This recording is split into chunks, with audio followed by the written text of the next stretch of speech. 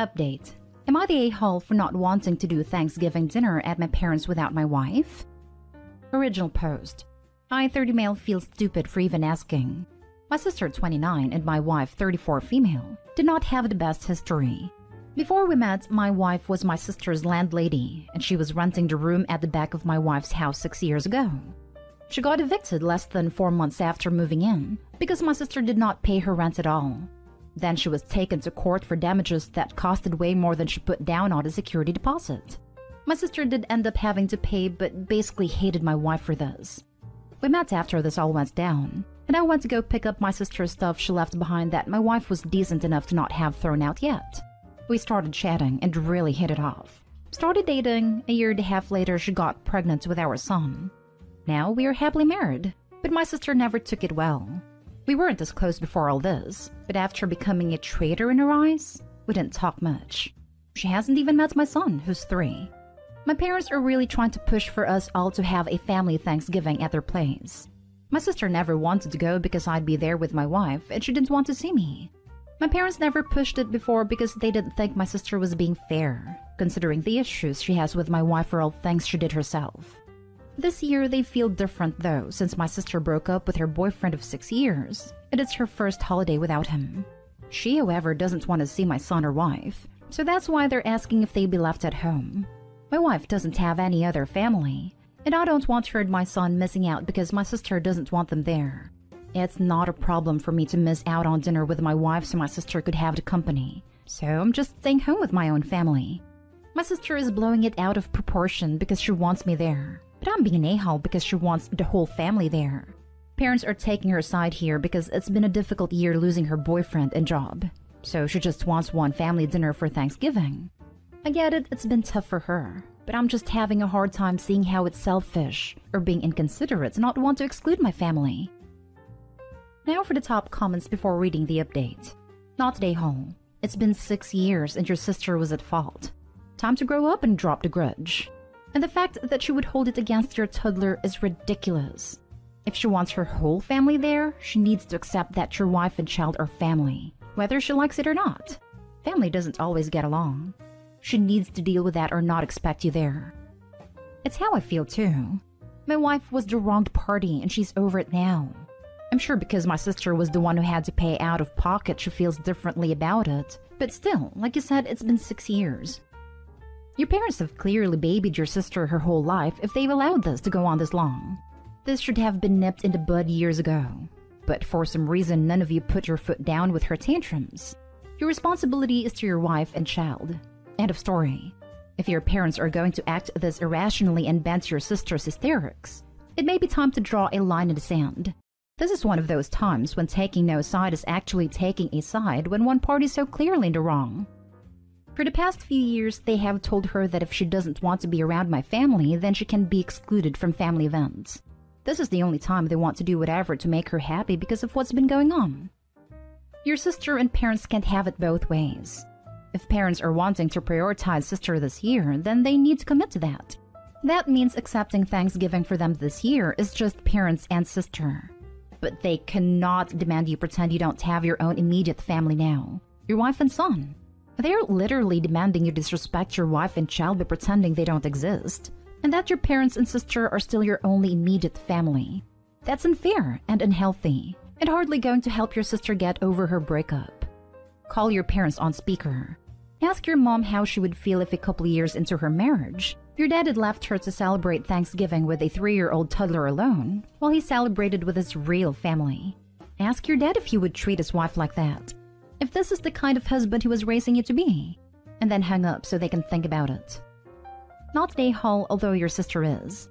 She's mad at your wife because she didn't pay her rent and got evicted 6 years ago.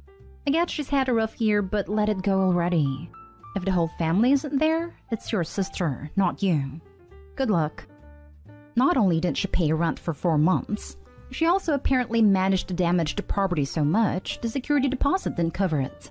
That means that it wasn't a few smaller things, but some mid-sized to major damage. Within 4 months. Not a hole and sister should get over herself. She was in the wrong 100% back then. And now for the update. Well, of course I didn't follow along with her ridiculous request. I wasn't about to leave my wife and child at home to have dinner with people who didn't want my family there. It pissed me off like you can't imagine. We had fights prior to the dinner because I couldn't believe my parents were fine with excluding my son from time to spend with them. It bothered me the more I thought about it. Then there went my sister calling, crying that I'm a piece of trash for not being there for her. Honestly, it was so irritating. We went back and forth. I just remember telling her to grow up and stop being a spoiled you-know-what. And, well, she didn't call after that one. We stayed home to have our own Thanksgiving. My son kept asking where Grandma and Grandpa are. I wasn't about to tell him the real reason that we weren't going with them, so we only told him they're a little sick so we can't go. He still wanted to talk to them. The video chatted for a while. Then you could hear my sister in the background. Then they were suddenly in a hurry to end a call. I'm sure she didn't know they were talking to us. I tried not to let that anger me too much so we could all be in a good mood. To the person who suggested a nice pajama Thanksgiving dinner, well, we followed through on that and it was pretty relaxing. My son decided he wanted to go all out with his dinosaur PJs. It was a lovely time. We made a pillow fort after dinner, then my son fell into a food coma. So me and my wife had some alone time too. This was so much better than any dinner with my parents and someone who has no respect for my family. It really left me with a completely different view of them. I know she really is going through something difficult, and my parents are trying to help, but it hurts knowing that I wanted to toss my family to decide to make her happy. For that reason, we won't be spending Christmas with them either. Which has been a whole thing too, but oh well, they did this to themselves. We're taking a little family vacation up to the mountains, so my son can enjoy the snow. Just to do something fun on Christmas so it doesn't focus on the fact that we're not spending it with his grandparents either. I'm from someone who has no contact with my mother. I tell my kids a kids-friendly version of the truth. That way no one else can come along and spin lies and turn them against me.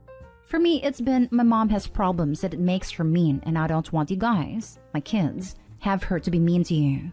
You could explain for Christmas simply that Granny and Pa need to support Auntie right now because she is sad. And Auntie asked to not do celebrations with us this year while she gets better. So we are going to do our own fun things. Sure, it's nicer than what is happening, but at least kids knows. This is a really good explanation. Thank you. It's hard to explain these adult situations to a little kid, and we don't want to necessarily lie to him. But also, he obviously can't know what the real reason is. My mom was estranged from her family. Before I was old enough to understand the details, it was always, Mama's family are mean to people, and we are worried they will be mean to you. We promise to tell you when you're older more. And then when I was older, she told me the real reason. Just like your son will one day need to know the real reason of this spoiling if your sister continues. Even if it's watered down to, my sister is not nice to your mom or you, and my parents supported it. Good for you. I don't understand how in the world your sister expected you to dump your family for her. That is totally ridiculous. It really is, honestly. After all these years to still have that grudge over a situation that was no one's fault but hers. Great post. Sounds like you have a healthy marriage and know where your priorities are. Congrats on your traditions. Do they make dino PJs in adult sizes? Preferable Christmas themed. I may have to try that. Now for the last story. Update. Am I the a-hole for calling out my mother-in-law at her daughter's memorial service for implying her daughter's death was sadder because she wanted children? Original post. My 26 male wife's 26 female younger sister 23 female passed away unexpectedly. It was shocking for all of us, and I've just been trying to be supportive while processing my own grief. At her memorial service, I overheard a relative who had lost her only child tell my mother-in-law that while my sister-in-law's death was tragic, at least she had another child. My mother-in-law tried to explain that it wasn't any consolation since her daughters were both unique individuals. But then they got into a borderline argument about it. My mother-in-law then tried to put it to rest by saying, in any case, even if I still have my wife, sister-in-law was my only hope for having grandchildren, since my wife doesn't want any, so I'll always be mourning that missed possibility. For context, my wife and I aren't even child-free. We just don't want to have children until at least our late 30s. It has been a very sore point for her mother, who has made it clear to everyone that she believes we are lying about delaying it, just to avoid discussing it with her. At that point, I interrupted and said it's a very insensitive thing to say about both her daughters, to reduce one's entire value to her openness towards having children, and dismiss another's value for not having children in the near future. My mother-in-law seemed to not even consider my point and was mostly just incensed about how I could even confront her at a time like this. She finally told me she's not in any state to deal with this and left. I later told my wife about it, and she said that even if I was right, that wasn't the time to bring it up, and that she doesn't have any emotional capacity to even care about it at the moment. I feel really guilty for being responsible for creating some new drama right now, but I also think what my mother-in-law said was highly dismissive and that I had to defend my wife right there. Now for the top comments before reading the update. You're the a-hole. Your wife is right. This wasn't the time or place to have this conversation. Your mother-in-law is dealing with incomprehensible grief and isn't in a position to have perfect feelings about things. And while her comments were ugly and mean-spirited, confronting her at her dad-daughter's memorial service was comically inappropriate. You should apologize. And mother-in-law was poked first by the dumb, "Well, at least you have another living child" comment. That was stupid and cruel thing to say at someone's child's funeral. So mother-in-law has the additional mitigation of trying to defend herself against that hurtful comment. Exactly. This conversation never should have happened in the first place. Grief is not a competition, and the person who said that is just as big of an a-hole as Opie. You're the a-hole, and the relative who started the conversation is a massive a-hole. Who the hell says, "Well, you lost one, but hey, at least you've got another"? What? That's so insane. And then for you to be rude to her about your opinions and having children while she's mourning the death of her child? She is absolutely allowed to mourn the fact that she will never get grandchildren from her younger daughter. Who cares if she made some passing comment about not having grandkids? She's allowed to mourn not getting grandkids just as much as you're allowed to not have children.